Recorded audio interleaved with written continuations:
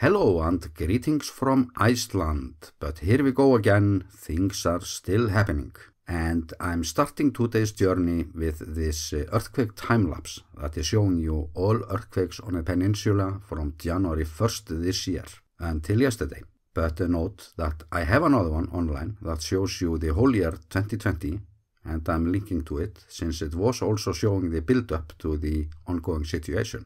But it did start in 2020 when we noticed a land uplift under Mount Thorbjörn just by Grindavik. But this one is showing us how widespread the earthquake were before the eruption and how scary it was to get them so close to Grindavik. And I'm adding this volcano icon to the time-lapse where the eruption starts.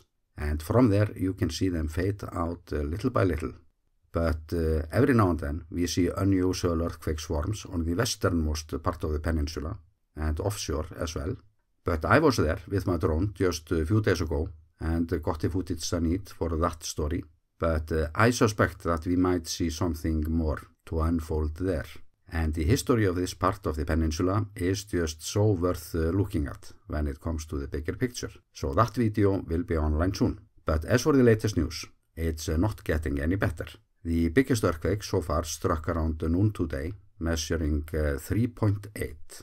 And we are more or less looking at the same scenario as in March, before the eruption began. And since we are on that place, I have to mention that every 50 years or so, a big earthquake strikes Reykjanes, up to 6.5.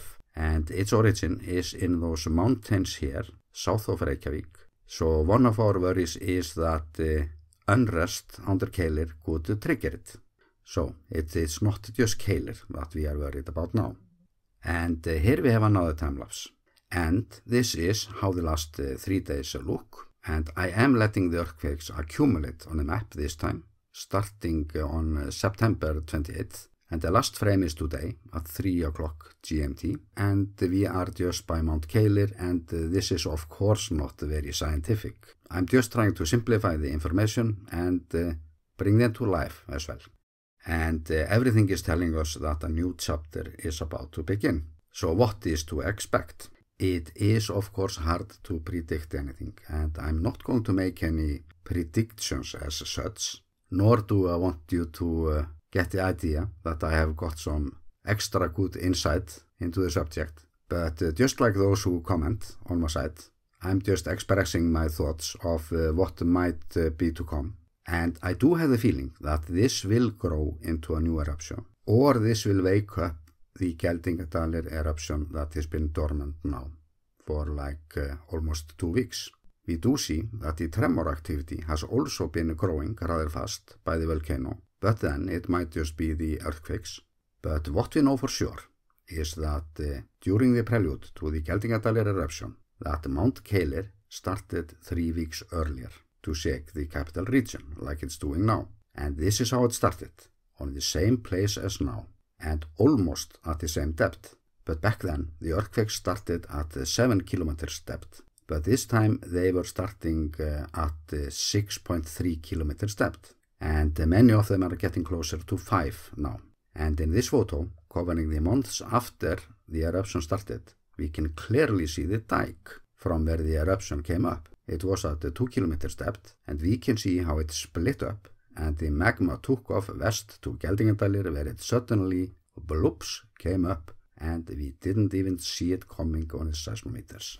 So just talking from common sense, it took 3 weeks from the magma to move from 7 kilometers depth and break its way through the crust under Geldingadalir. And since the magma has done a lot of tunneling already, one might guess that it should even take it a shorter time now to reach the surface.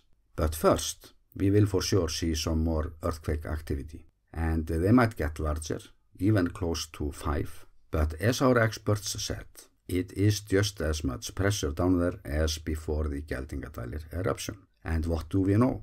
We might even see a larger eruption this time, because after all, the Geldingadalir eruption, and I'm quoting one of our experts, said the day it began that it was just a lame eruption, the smallest and weakest that he had ever seen in his life, way too small to ruin his weekend.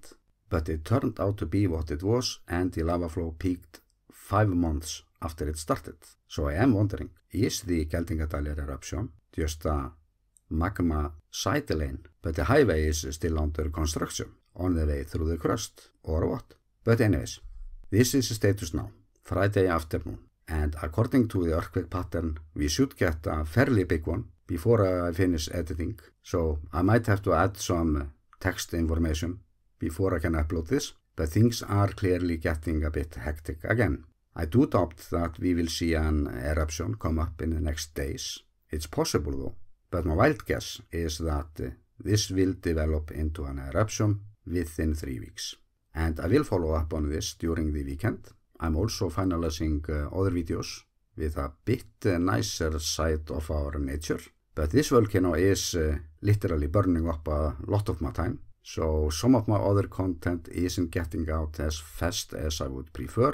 But that's just how it is. My channel took off from this content. And my plan is of course to cover this better than I did in March, with a bit more experience and technology than I had then. So I welcome new subscribers, since my channel needs all the support it can get. And with that, I am sending you best regards from the volcano island, Iceland.